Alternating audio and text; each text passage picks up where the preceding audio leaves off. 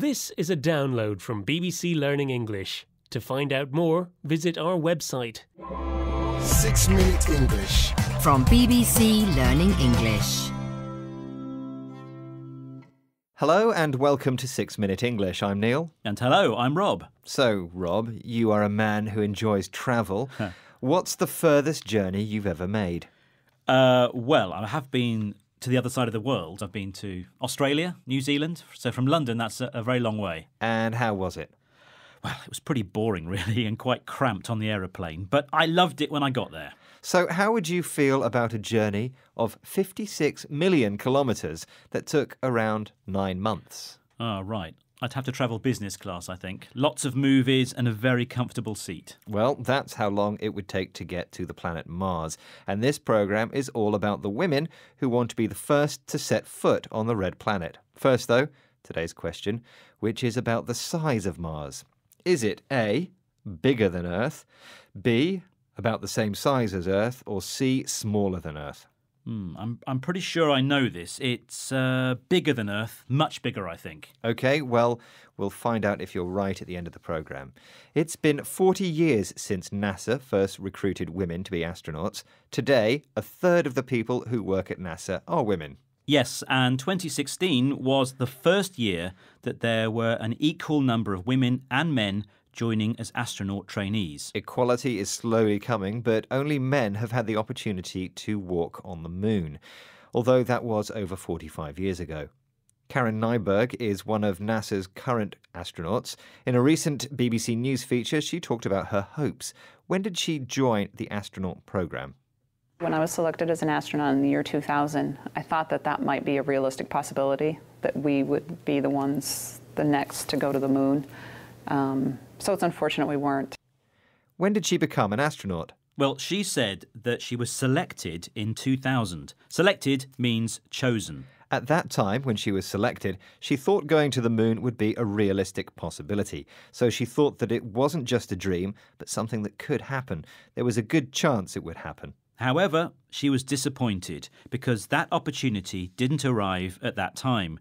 She describes that as being unfortunate. In this sense, unfortunate means unlucky.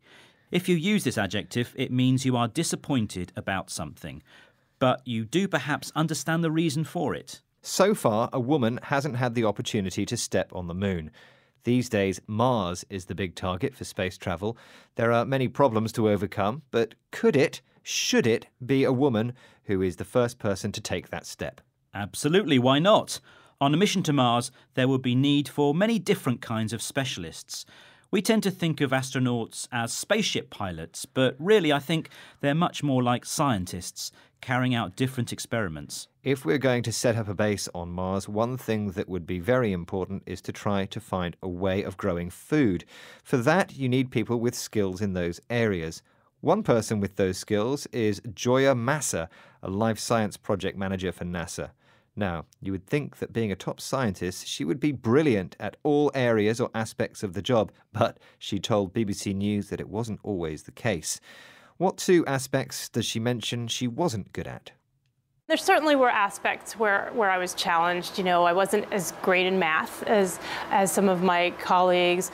My handwriting is terrible, you know, so there are things that are not my strength, but you know, when I fell in love with plants and plants were my strength, and I really learned and focused on that. So, Rob, what did she have problems with? Well, she said that she wasn't good at math. Math is a North American English word for what in British English we call maths. Both words mean mathematics. So math in American English, maths in British English.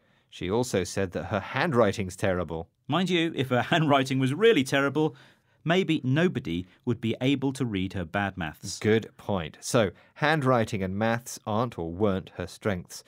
They are not what she's good at. What are her strengths? Well, the things she is good at, her real strengths, are working with plants. So that's what she concentrated on. Right, well, let's see if one of your strengths is the knowledge of the planets. Today's quiz question was, is Mars A, bigger than Earth, B, about the same size as Earth, or C, smaller than Earth? What did you say, Rob? I said that it was bigger, much bigger. And the answer, I'm afraid to say, is that Mars is smaller than Earth. Much smaller, in fact. Oh, well, I guess I won't be selected to be an astronaut anytime soon. Before we blast off out of here, let's review the vocabulary we covered today. The first word was the one you just mentioned, selected, meaning chosen. Then we had the phrase a realistic possibility to describe something that has a good chance of happening, unlike my astronaut application. Well, if you did become an astronaut, that would be unfortunate, our next word. For me, at least.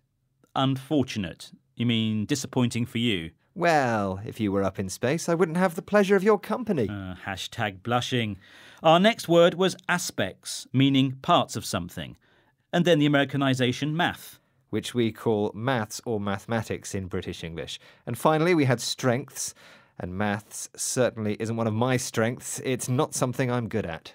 But one of your strengths is saying nice things about people. Hashtag double blush. Well, time for us to go. Not to Mars, but to lunch. Just time to say you can also find us on Facebook, Twitter, Instagram and YouTube, and of course on our website, bbclearningenglish.com. Thank you for joining us and goodbye. Bye-bye. 6 Minute English. From BBC Learning English.